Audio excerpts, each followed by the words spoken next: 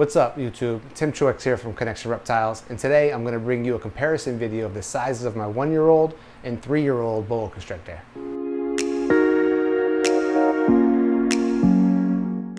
This is my 14-month-old Sunglow Boa. She's possible arabesque, which I don't see. I got her for Alpha Genetics. And Kubsch Pastel, which is a line bred characteristic. I think it's the blushing on the sides. She is actually 14 months old. She's like 3 feet. I don't know what she weighs. The Sunglow Boa is a combination of hypo and albinism. She is 1 copy of hypo, which is incomplete dominant, and she is 2 copies of albinism, which makes her albino. When I got her, I was feeding her mice because I had rats, though, not a lot of mice, that I actually fed her every 5 days for like 3 weeks just to get her big enough to start taking like wiener rats. And once I got her on that, I just kept her on that, but she grew really, really fast, maybe from the extra food for those few weeks. And she went to small rats pretty quickly, and she's still on small rats. I have no plans of moving her up anytime soon, but she's beautiful. I don't know if you can see her eyes. She's actually squeezing the crap out of me right now. I don't know why. She's very tame. She's a good girl. I like to take her out. She's really pretty. My larger Boa isn't that pretty, and they kind of contrast each other well. And this is my 3-year-old Boa. She just turned 3 on July 7th, and I think it's the 17th right now. She is a ghost Boa. She's in her dark phase. She gets lighter. She's hypo, she's anerytharistic, and she's jungle. So basically what that means is the hypo reduces black pattern, the anerytharistic takes away the red, and it leaves with a pretty drab looking Boa.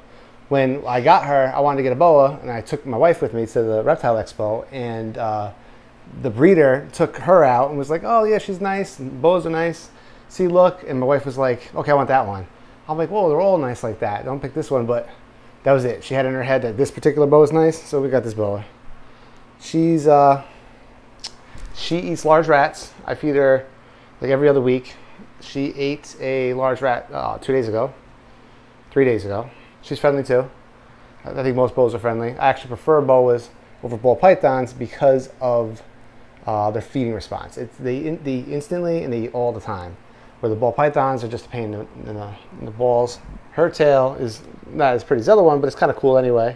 When she was younger, it was really pretty. It had a nice like black outline around every little circle. As you can see, she's active, slow moving, but yet still active. She's a lot more fun to hold than your fast moving snakes, which can be exhausting. These are actually quite calming. I almost consider it therapeutic. I plan on doing an update video on her in a year or two. And the other one, when she was a year old, she was 30 inches and she was skinny. When I first got her, I was feeding her hopper mice and she regurgitated the first time, and it freaked me out, and I kept her on hopper mice for a long time. And I think that's why she was so thin. I fed her every week, but I just fed her hopper mice until she was like a year old. And then when I switched to large mice, it was a rapid increase. It was like large mice, rat pups, and then quickly onto weaned, and then to smalls. You know, didn't take long once I started increasing the food size. She's probably like 5 feet. I'd say she's about 5 feet. I don't know what she weighs.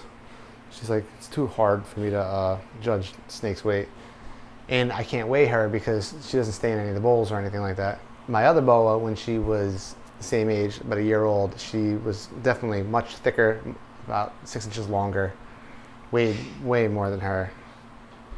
If I had to predict, I think the Sunglow is going to be a bigger Boa.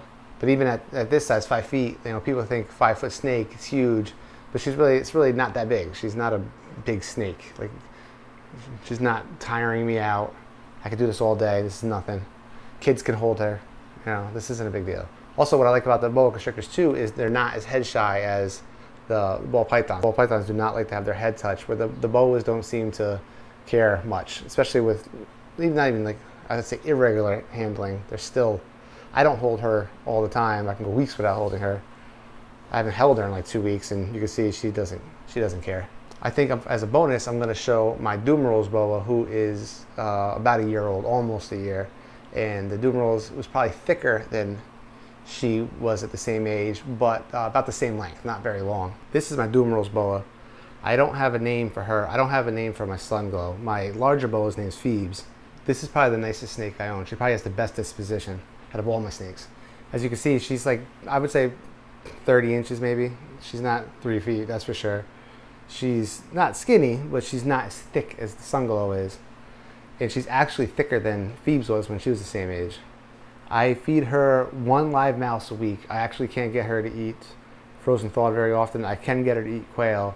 I screwed up and ordered too large of quail this time.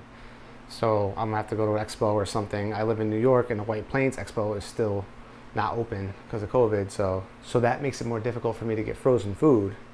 I order in bulk off like Rodent Pro or something like that, but I like to pick up certain things at expos when I need them instead of always having to buy in bulk. I feel like once I get her onto rats, then she might take off a little bit more in size, but I'm not stressing it. I'm not pushing it. I'm just enjoying her. When somebody comes over and they want to hold an animal that's like not a ball python that I know is just about as tame can be, it's this. And it's funny because when people see her, a lot of times they expect her head at any second to swing around and nail you, but it's like, it's not gonna happen. They'll say it's never gonna happen. It's almost like a person when you see them, the videos of them, like somebody puts a bearded dragon on their back and they scream, or they see a puppy and they freak out. Like the same applies to snakes. Like you can see a snake and be like, man, this thing is never gonna bite you. But yet you might be terrified of it. And you think any second that head is gonna nail you. And it's not gonna happen. All right, everybody, that's the video. I hope you enjoyed it. Like always, like, subscribe, follow me on Instagram, Snapchat, and stuff like that. If you have any questions, just please leave me a comment. I love to answer comments. I read every comment you guys leave me. I appreciate everything. And thank you for watching.